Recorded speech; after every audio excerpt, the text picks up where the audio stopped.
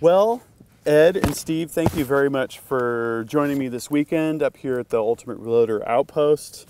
Thank you for inviting us. Yeah, that was a great day at the range. It really was. Really enjoyed it. It was a treat. In fact, you know, we've heard a lot about these Ruger precision rifles. This is the first chance to actually get behind not only one gun, but two, in two different flavors of caliber. And for me, the first time to actually come to the Wenatchee range. Yeah, and 6.5 and 243, and we took them out to 1,000 yards. I mean, it was terrific. Yeah, North Central Washington Gun Range is a great place to do the shooting because of all of the different distances. We were shooting from that one perch. We had all those, all those options. I was happy because it took me, after a really rough, quick 100-yard sight in, it took me 3 shots to get on the smaller, like 8x8 at 600 yards, and then it was another 3 shots to get onto the IPSC target at 1,000 yards, and then I had no problem at 1,000 yards with getting 3 successive hits on it, even in the varying winds. Yeah, and the wind was kind of switchy. What did you think of that?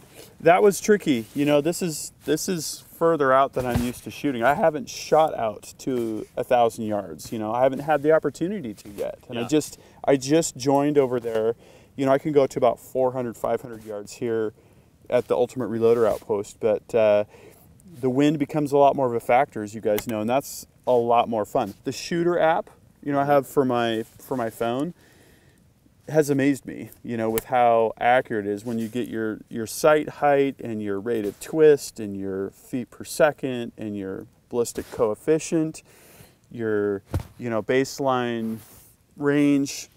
I've had it where the first time I used it over there, it was off by about 6 inches at 600 yards with just initial data. So yeah, and more than likely that 6 inches was attributable to a bad variable being input. Right. So yeah. So clearly, before you went out today, there was probably some mystique, about shooting at 1,000 yards. Now you've done it with relative ease. So what do you think now? Well, it helps to have the right tools. It's a lot of fun, though. I mean, you can't really, quantify what it's like until you actually do it. Yeah. Now, you did it with this. Yeah. Right? So there's a lot of value here, and for the guys that wanted to get into the precision game, Ruger's come up with a pretty compelling value proposition. You could be into the sport for $1,000 plus, the cost of an optics. Yep. And there's a lot to like here. Yeah, there's a lot of other options out here, but when I look at here, there's no really kind of big deficiencies in terms of things that must be upgraded. Everything from a nice smooth bolt manipulation, short throw lever, pretty decent trigger. Fully adjustable buttstock, and I kind of like the styling too. Yeah, it's all about function, and that's what I like about it. And I like the fact that it's got great ergonomics, and ergonomics that you can easily change in terms of length of pull, the cheek weld, height, and they lock down. Some of these buttstocks that have kind of manipulations and adjustments, they're going to be rattly. That's just that's the bolt rattling. And this guy is nice and solid. It's got a nice thick pad on the end of it. It's got the Picatinny rail, so you could put a bag rider on there. You guys were talking about liking the sloped profile. I'm wondering if you could put something like that on there. I'm sure you could. Well, you got this, AR style extension off this trunnion. So you should be able to, so you should be able to put an AR compatible buttstock on this. Yeah, I mean, I would say the only in 6.5 Creedmoor, I would say the only must-have that the rifle would need to be actually shootable, not just a nice to have in a match environment. Yeah, in a match environment is you'd really need a muzzle brake, because without a muzzle brake, it's really hard to stay on target and to spot your shot. Okay, so question for everyone then: you got $300 to $500 to spend.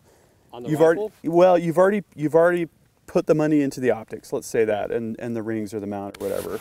Beyond that, are you going to spend the money on the rifle? Or are you going to get accessories? Are you going to get other related gear? Where would you put your money? So. Assuming you've got the Harris bipod and you've got the swivel type bipod, I would definitely get the pod lock on there. That's a $20 investment. Yep, I did that. It's worth its weight in gold. Yeah, that just pays huge dividends. But outside of the muzzle brake, which I mentioned, and Steve, you said it too, there's nothing with this rifle that's glaringly deficient. So I would take the balance of the money, and if I wasn't reloading, I would seriously consider making my initial investment in reloading equipment. Yep. That's where I would go with the balance. Because of the money. this rifle deserves good ammo, right? Yes. The system is there, Yeah. and you really need to reload. Well, you won't get the accuracy out of the rifle without accurate ammo. Yep. So yeah, that's number one. And so I would answer the question possibly different, depending on where I am now in my journey as a precision shooter. I already have a lot of the accoutrements and stuff that are necessary, I think, to enjoy long range shooting and compete in matches, right? So you're going to need a laser rangefinder. You're going to need support bags and slings and so on, right? Now, the answer is very different for somebody that would buy this as a rifle to come into the sport. Yeah. Right. So from that perspective, I agree with you. You're going to want a good bipod. You'll probably want the pod lock. Number one is you're going to want to learn the fundamentals, and that takes ammo, right? So you're going to end up making an investment in ammo, or if you reload, in the reloading equipment necessary, and that's basically your budget spent. But in order to get good, you're going to have to practice. Yep. Number one. Two, you only have 2 magazines. I find it good to have several, so I'd want to put one there. Totally agree with the muzzle brake. Great investment if you're going to go 6.5 Creedmoor. In the 243, wind, you did not necessary. need it. Yeah, you did not necessary. need that muzzle brake. Yeah. Definitely. You did not But need that. it might be nice to have. I mean, taking a soft recoiling gun and making it almost zero. I have a brake on one of my AR-15s, and it's awesome. It almost feels like the rifle is pulled forward, when you shoot it. I'm thinking that I love the system. In fact, let me see the Creedmoor here. So I love the fact that the buttstock folds down, both for, taking it for a hike. That is a very thoughtful feature. Yeah. Like this. But what I'm thinking, swing it around and you're off and running. I'm thinking with this kind of a width, I've got a dual sport motorcycle. It's got a rack on the back and it's got panniers, and it's only about this wide. So I think I would put some of that money towards building out some sort of a case with like foam protectors on it, your magazines and your ammo. So you had basically a flat rectangular pack. Right.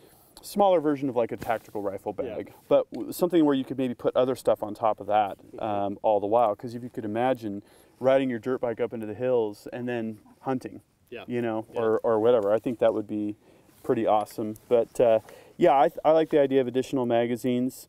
There's so much that you could do. I like the Hogue, over molded rubber grip. I've got that on my AR-10. I've got it on both of my AR-15s. Check out the Ergo grip. Those are really nice as well. Yeah, I've got those. And here's the cool thing is, if you really want to be on a budget and you've already got an AR, you can actually move a lot of the accoutrements over here without having to spend the extra money. I mean, that's compelling. Yeah. I mean, So here's the real question: is what would all of you do? So if you had a Ruger Precision rifle, you had your optics, where would you put $300 to $500?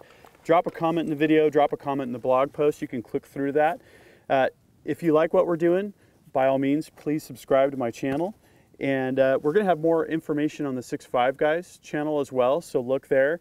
And a lot more to the story. We're going to take this baby all the way out to, who knows, maybe even a mile. I don't know if I could hit anything at that distance, but I'm going to see how far I can go. Guaranteed you can. Yeah, okay. You'd be surprised how, I would say easy, but it is doable. Okay, Yeah. Well, I guess we'll see. So I'm going to be in the reloading room. We're going to show you guys new techniques. I'm going to use some bushing dies. We've got different bushings, and I'm going to turn all the knobs. I'm going to squeeze as much accuracy out of this as I can. I'm going to do some load development. You guys have some great charts and graphs, and everybody has their own philosophy. So I'm going to formulate my own. So stick around. Again, subscribing is the best way to make sure that you don't lose anything, and we'll see you guys next time.